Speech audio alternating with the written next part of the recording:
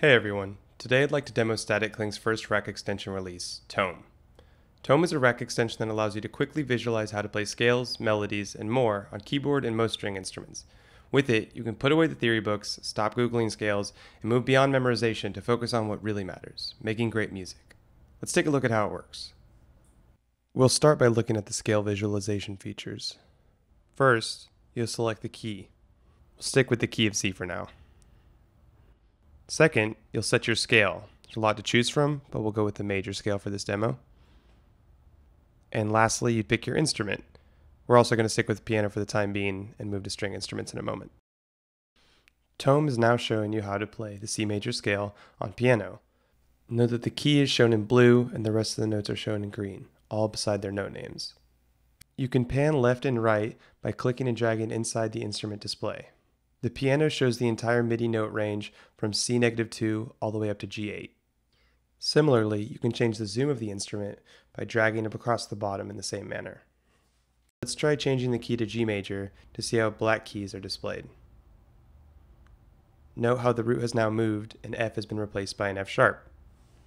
Now that we've seen how the piano display works, let's take a look at the string instruments. Let's see how to play the same scale, G major, on guitar. As you can see, the navigation controls are exactly the same as piano. The range for all string instruments is 2 octaves above the open string notes. We'll take a quick look at an instrument with 4 strings, the violin, before moving on to show you guys how to set up your own custom string instruments.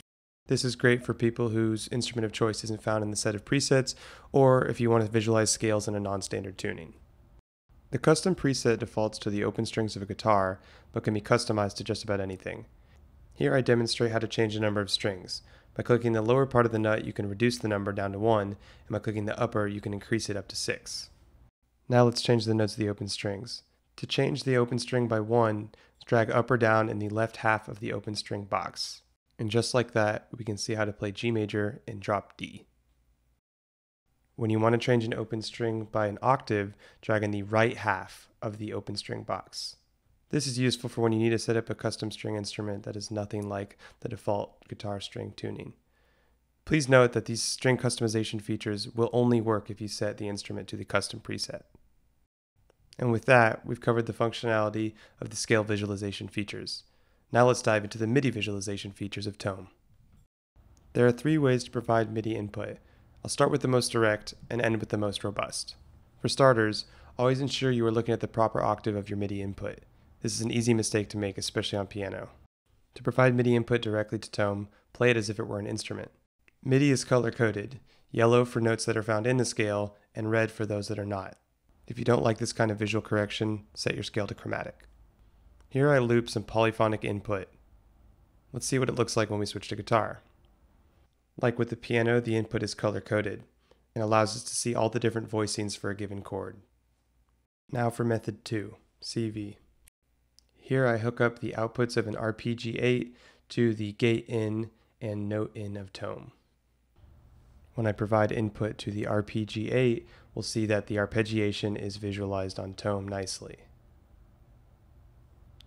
I've included the ability to daisy chain tomes so you can see multiple MIDI visualizations side by side from the same CV device. When connected like so, we see that the arpeggiate CV output goes into both tomes.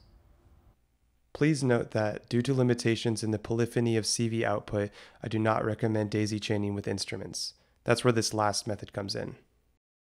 If you want to send direct MIDI input from a keyboard to multiple tomes, or to a tome and an instrument, a combinator is the best way to go. For this to work as intended, you need to go into the programmer of the combinator and select each tome and set them to receive MIDI input. This is not on by default due to the fact that Tome is a utility and not an instrument. Here I've set up 2 tomes and a radical piano.